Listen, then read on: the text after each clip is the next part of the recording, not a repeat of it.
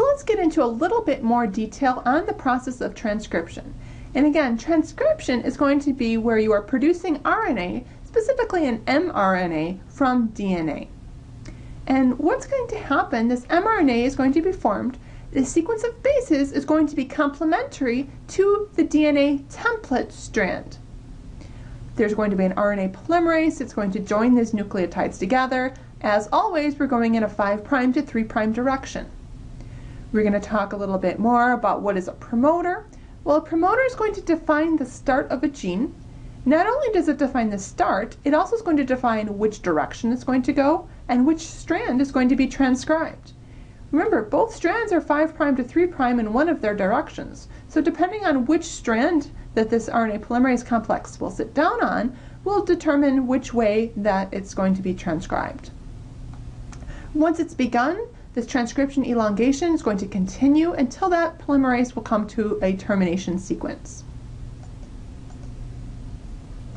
So what we can see here is this process happening, and what you have is this inactive DNA strand and your DNA template strand. It's moving in a 5' to 3' direction, so this part right here is going to be unwinding.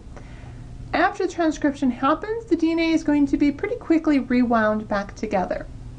You can see here in red is the RNA polymerase. And what's going to happen is it's going to take bases and it's going to bind them and add them onto this growing strand. And what we can see here is wherever you have a T, the A is going to bind. If there's a G in the template, a C would bind. Now down here, an A, again, you have to have a U, not a T binding, because there is no T in thymine. It has to be, there is no thymine in RNA. It has to be a uracil instead. And as this would move forward, this T would bind to an A, this C would bind to a G, this G would bind to a C, and so on.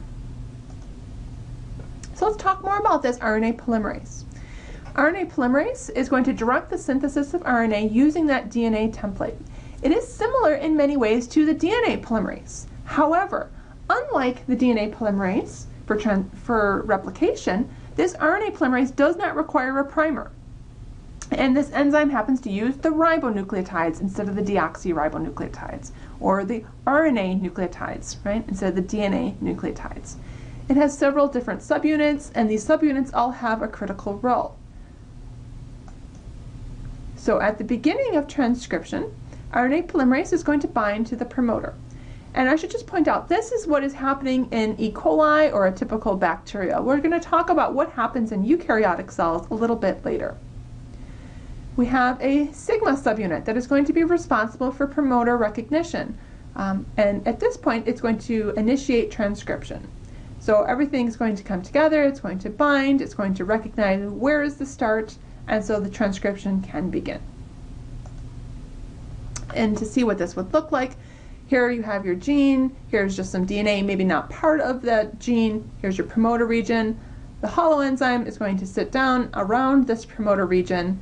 It's going, if you look to zoom in here, the two strands are going to be separated, the template strand versus the partner strand, which is not participating really at all in this reaction. And you have your RNA that is going to be forming on here. It is going to drop off the back end here, and as RNA polymerase is going to move along, more and more of this will be unzipped, and this strand will grow. As it does so, this will going to rewind, and this is going to disassociate from that DNA. The sigma also is going to dissociate as this elongation is happening. Once everything's assembled, it's really not important for it to be there anymore. And then this polymerase is going to, RNA polymerase is going to travel along the gene in this direction. Again, 5' to 3' direction for creating this growing transcript. So the beginning of transcription is going to start at, we're going to call the transcriptional start site, or TSS is how you'll often see it abbreviated when you're looking at different genes. This is where the DNA double helix is unwound.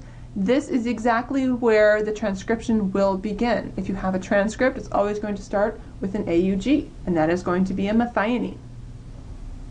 Upstream of that, it's going to have two consensus sequences, at least in E. coli. This TTGACA, and we call it a TATA box, TATAAT. Some people call it a Pribno box.